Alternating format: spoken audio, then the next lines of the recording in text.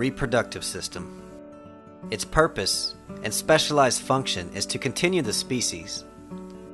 The human reproductive system is composed of two distinct structures and functioning systems. These are the male and female systems. You'll find out more about how these highly specialized systems work in our Anatomy and Physiology series. However, you'll still learn a few facts of the reproductive system as we cover the terminology associated with it. In this particular video, we'll be covering the medical terminology of the male reproductive system.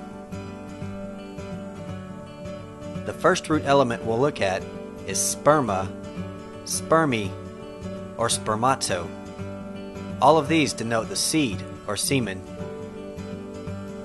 The suffix "ic" means pertaining to. To see the rest of this video and many more, please visit us at CTE Skills.com.